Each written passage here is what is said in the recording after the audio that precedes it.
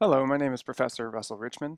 I am the Associate Chair of Graduate Studies in Building Science in the Department of Architectural Science, which basically means I am the Program Director for the graduate program in Building Science. Thank you for taking your time to look at this information session. I posted it on the website because we traditionally offer info nights, once in the fall term and once in January. And we thought this would be a great idea to post sort of an abbreviated version of the info night online so that people who perhaps can't make it to Toronto to be here physically for the info night, or people that just want some questions answered right away can do it online. The slide deck you're about to see over the next little bit is basically the same slide deck that you would see at info night. There would be some variation from year to year. However, the voiceover is going to be abbreviated. I'm going to try to get through this in the next 15 minutes or so. And basically that means that I strongly urge you to come to an info night if you can, because it's always good to put faces to names and if you have any additional questions and that sort of thing. So without further ado, these next two slides basically showing Toronto in 2005 here and 2014, it just shows the opportunity and the growth. And when I look at these two slides, I see this is the reason people are coming to our grad program. There's work, there's opportunity. Not to mention, we are so blessed with the fact that Ryerson is in the middle of Toronto's downtown core, one of Canada's largest cities, depending on the metric. It's amazing. Great opportunity. This is basically our lab. The city is our lab. Toronto needs aspects of durability, flexibility, resiliency, energy efficiency, and it basically aligns perfectly with our program. The idea of building science, it really is in the middle of everything that's in this idea of the industry of the built environment. Depending on what you study, depending on your interest, building science can morph closer to, say, building envelope aspects, structural aspects, mechanical aspects, electrical, acoustic, or anything. But the core of it is right in the middle of it all. It's an amazing discipline that way. In terms of what our program, where it started from, you can read this, look here, there's more on our website. At any time you can pause this video and read the text on each slide. I'm not going to spend time going over the text verbatim on each slide, but it gives you a good idea of where the program came from. In terms of what I like to highlight about the features, it is an amazing interdisciplinary program.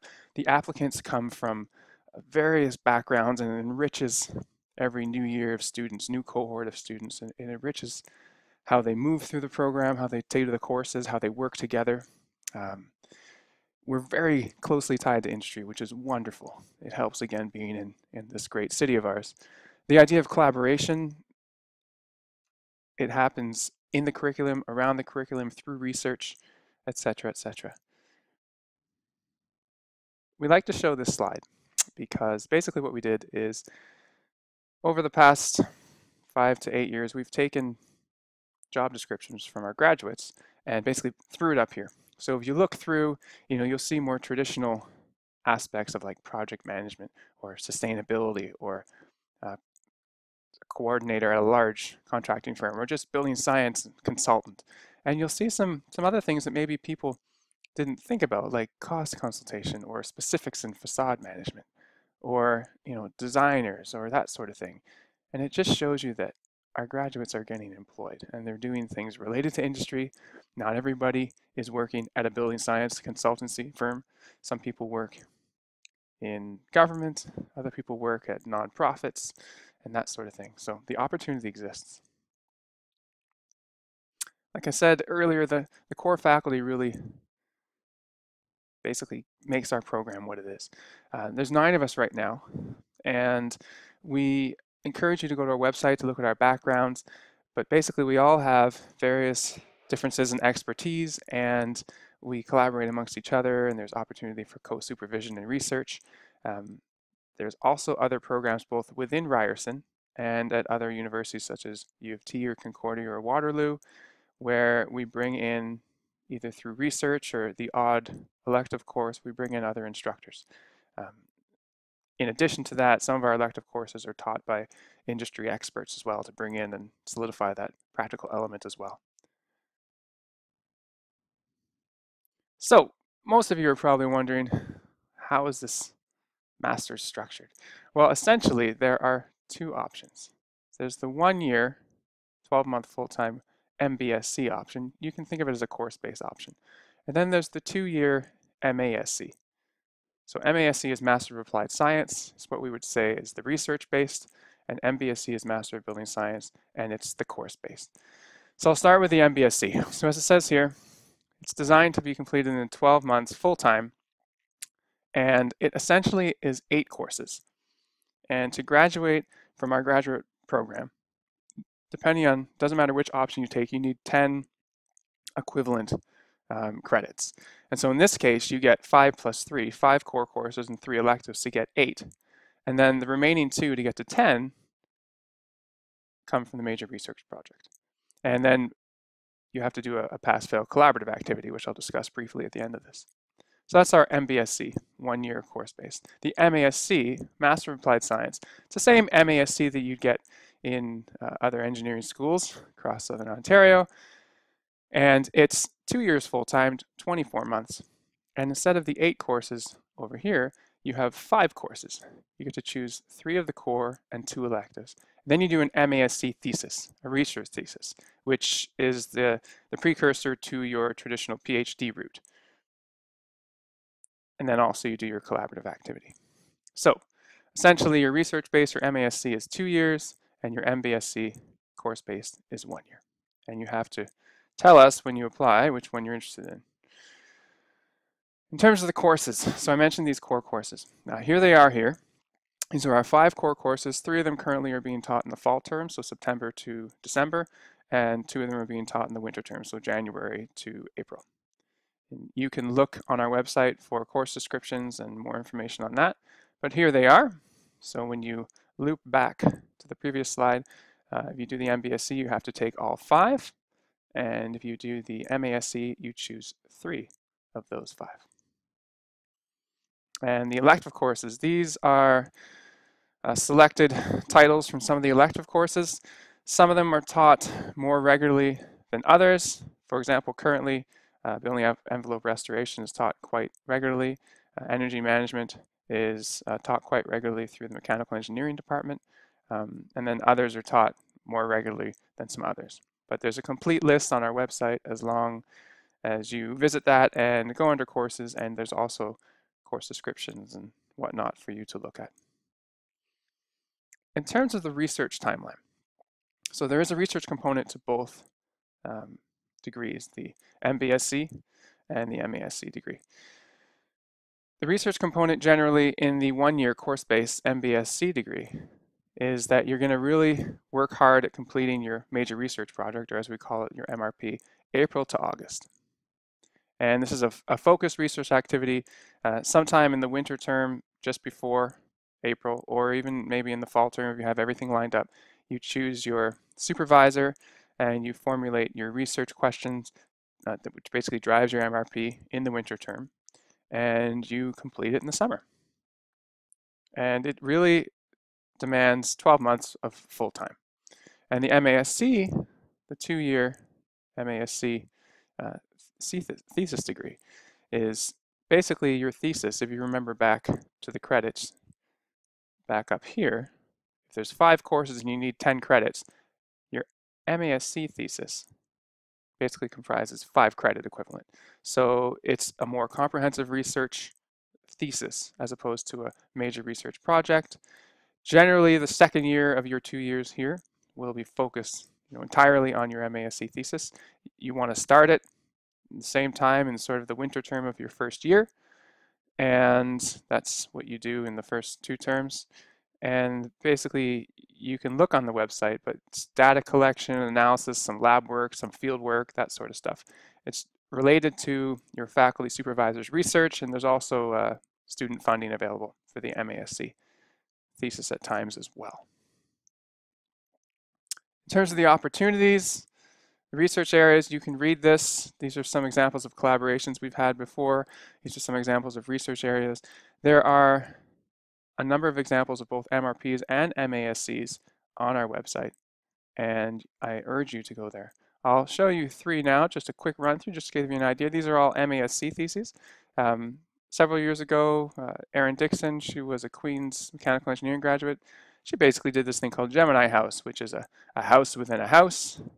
And the idea is that you hunker down in Gemini mode and you leave this perimeter at some kind of temperature between 21, 20 comfortable inside and minus 20 outside. So it might be around 0, 5 in this perimeter zone. And the idea is that if this is the perimeter zone, this is your core zone where you're living when you're hunkering down, is that if you have heat losses through this first envelope, you can use a heat pump to gather them and deliver them back here. So you get them back into the core before they are lost forever to the outside. Pretty neat. Aaron was able to show, if you just look at this right side for heating energy use, Aaron was able to show that compared to a traditional house, there was enormous savings for a Gemini house in Gemini mode when you hunker down. And then she also made it relative to a moderate performing house. And this on the left side is total energy. So on the right side is just heating energy and total energy. So this takes into account all your plug loads and everything else, lighting, that sort of thing. So there's an example. Somebody else, Ruth McClung, who was also a civil engineering graduate from University of Waterloo, she focused more on cross-laminated timbers. She looked at this material, CLT, you can Google it, and she did several panels and changed certain things and put this in collaboration with the University of Waterloo and put it in the beg hut over there and exposed it to the exterior climate, ran a constant interior climate, and pulled out some data, some measured data to figure out what works best, what doesn't. You see things here, keywords like moisture content and vapor pressure drive and that sort of thing. And it was a great contribution to the cross-laminated timber industry. A third example here is Mark Flynn, a civil as well from Dalhousie. This is the Evergreen Brickworks in Toronto, pretty much just east of downtown. And you look at that and you go, wow, that's in Toronto? And you go, yeah. And the view back from the brickworks at the top of the hill is looking like that. So we're not too far from the downtown core. And what he did was build a test hut. So this is the test hut in plan. This is the test hut in section. And this is the wall assembly. And you can look up his thesis and get more detail on it. And essentially, he was measuring to see how that wall assembly performed. And again, keywords like moisture content, oriented strand board, OSB. And essentially, he found it did really well. And then he ran some simulations based on a calibrated model from his field mock-up and his measurements there to see how it would run in other places in Canada. So the website has, like I said, more MRPs and MASCs as well. You see a screenshot here from the website. I urge you to go there and take a peek. Next, I want to talk about the collaborative activity. So you saw, let's see, back at this slide, when we looked at the 2 degrees, both of them you have to fulfill this pass-fail collaborative activity.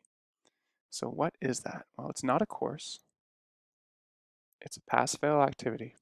And the idea is, this is some text you can read to get an idea of where it came from, why we developed it, where the idea was spawned from. It's 50 hours of collaborative work, and it could be in collaboration with an industry partner, it could be in collaboration with other students at Ryerson, other students at other institutions. Here are some examples. Charrette design competition, something out in the community, some educational outreach.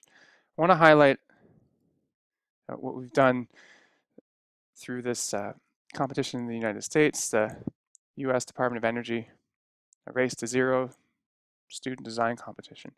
We started this in 2014, the first year I believe that Race to Zero was offered, and we cleaned up the first time. We had an amazing team of graduate building science students and graduate architecture students, both from Ryerson. And basically, I didn't go down, but the students reported back that the judges were floored. We had an amazing integrated design. We had representation for building science and architecture, and it was fantastic.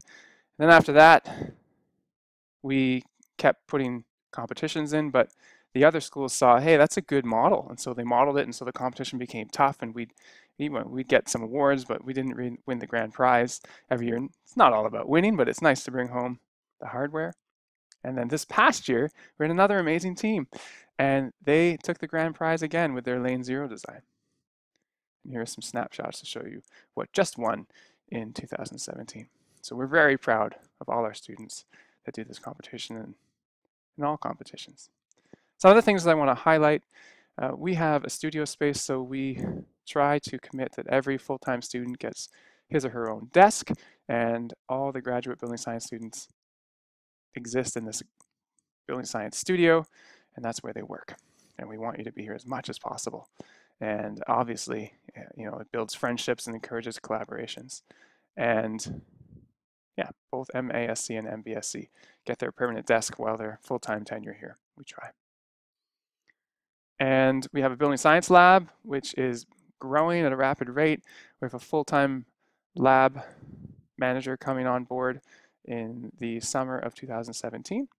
And it's going to support our research, and it's going to support aspects of our teaching, and we're extremely excited about organizing the lab.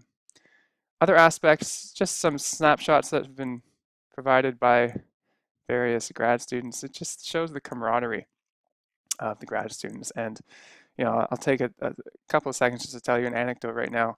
One of the master students right now who's in the 2-year program, I just saw him the other day and he was kind of sad. And right now I'm recording this, it's just at the end of June 2017. And I was like, why are you sad? He's like, well, I made a lot of friends this past 8 months, this first year cohort. There's a lot of good friendships, and a lot of them are going to graduate in the 1-year degree program.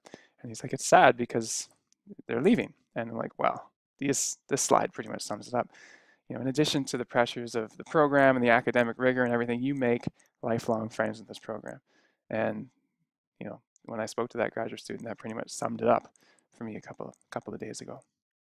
The other aspects, if you want to look up, if you're new to this idea of building science, please look up these organizations, look up these events, try to go to some if you can. We have generally a large group in late August of MASC and MRP final presentations. So these students are at the end of their degree and they're defending their MASC thesis or their MRP. If you're interested in coming in pretty much the last week of August, please email buildingsci@ryerson.ca. We have some in January as well, so if you're watching this, please email and see if you can get the schedule. And there's usually a few in April as well. So January, April, and the big ones at the end of August. And we encourage you to come out and sort of see what the end product looks like. Finally, there's more info on our website, and we encourage you to go there and check it out. If you have any questions, you can email this email as well. You can email me directly. My email is in the beginning of this presentation. And we look forward to hearing from you. Thank you very much for listening to this info presentation, and we hope you seriously consider applying to our graduate program. Take care, and we look forward to hearing from you.